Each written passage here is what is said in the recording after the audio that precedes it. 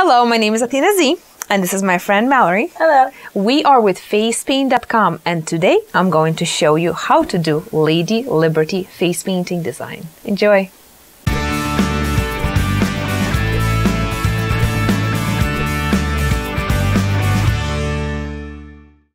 So from Lady Liberty, I decided not to paint the girl's whole face in teal colors, but actually just give her a delicate, small little crown. And then I wanted to tie the whole design with flag colors. So I used the white, the red, and the blue.